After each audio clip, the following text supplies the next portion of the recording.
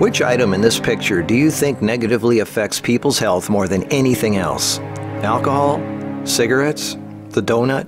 Hamburger? Sure, they're all pretty bad for you, but most people know that and at least try to limit their intake somewhat to these items, even a little bit. But it's the things we don't think about that can really cause damage. Things we use every day so regularly we don't even think about how its constant use could actually be killing us. The real culprit is the chair. We were given legs for a reason. Most third world cultures don't even have chairs, and they walk an average of 10 miles a day. We in the modern world, on the other hand, spend most of our entire waking days sitting down. People go right from bed to sitting on the toilet, after which they sit at the breakfast table, then they sit in a car as they drive to work and spend the entire day sitting at a desk, only getting up to sit in the toilet and in the cafeteria. Then they sit in the car to drive and sit at the local bar for happy hour. Then when they've had enough of that, they go drive home and spend the rest of the day sitting in a comfortable chair watching TV before they crawl to bed to recover from all the physical exertion that day. And when people go out, they sit at a restaurant or a movie theater. Sitting all day is far worse for you than you might think. A 2010 American Cancer Society study following over 123,000 people from 1993 to 2016 found these alarming results. People who were inactive and sat for over 6 hours a day were 94% more likely to die during the time period studied than those who were physically active and sat less than 3 hours a day. That's almost 100%. And get this, findings were independent of physical activity levels. The negative effects of sitting were just as strong in people who exercised regularly. 60%, that's over half of employees surveyed, were convinced they would be more productive if they had the option to work on their feet. Medical experts have started referring to long periods of physical inactivity and its negative consequences as sitting disease. Below this video are links to an endless list of medical studies showing physical inactivity and low fitness are serious threats to cardiovascular health. Even with a low body fat index, sitting has been linked to non-alcoholic fatty liver disease.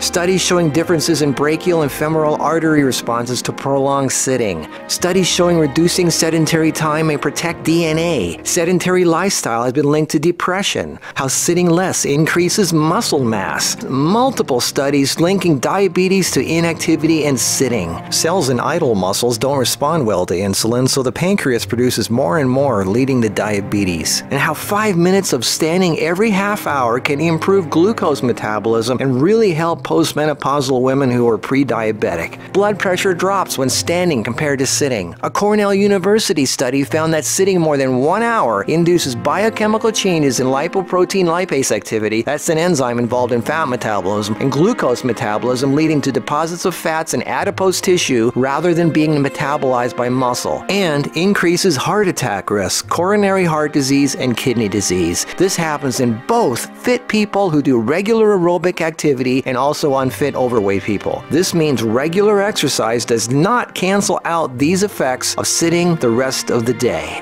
Sitting a lot is asking for trouble, no matter who you are. Another study at the University of South Carolina found that men who reported more than 23 hours a week of sedentary activity had a 64% greater risk of dying from heart disease than those who reported less than 11 hours a week. And many of these men routinely exercised. Cholesterol, blood sugar, triglycerides, diabetes, heart disease, and a number of health problems all became apparent. Studies have linked sitting to a greater risk for colon, breast, and endometrial cancers. Sitting for long periods of time can cause blood clots to form, which can travel to the brain, causing a stroke. Speaking of blood clots, lungs are twice as likely to develop pulmonary embolisms. Lack of physical activity leads to hypertension, high blood pressure, sleep apnea, snoring, compression of spinal discs, herniated lumbar discs. The Washington Post reported sitting a lot also causes leg disorders, varicose veins, swollen ankles, deep vein thrombosis, muscle degeneration, hip pain, and worst of all, a limp, sagging rear end because the glute muscles not only don't get used, circulation is cut off from the weight of the whole body pushing down on it. Medical News Today announced that our chairs are slowly but surely killing us. The links to all these studies are listed below this video. So what do? We have to work, right? Well, the first thing to have to look at, obviously, is our desk. It's actually becoming commonplace in many offices, factories, and even schools globally to switch to standing desks. They even have desks that instantly adjust from sitting to standing position and back down again as needed. Just Google standing desks and you'll get all kinds of companies. I myself use standing desks to do my video editing and even have a treadmill desk for doing my office work and online stuff. I find this much more effective than the bicycle desk I have for working on the computer. Even though my legs are moving, you're still sitting, and the leg muscles are not supporting the weight of the body. And this is why being on our feet is so important and effective. The act of standing requires all kinds of muscles to keep us from falling over. Muscles all over our body are constantly adjusting, tightening, and loosening to keep us balanced, from our feet to our legs to our torso, arms, and neck. That's thousands of muscles, big ones, little ones, constantly working to keep us from falling over. And all this work requires energy, which of course comes from our food, and fat, which doesn't get used if we sit around all day.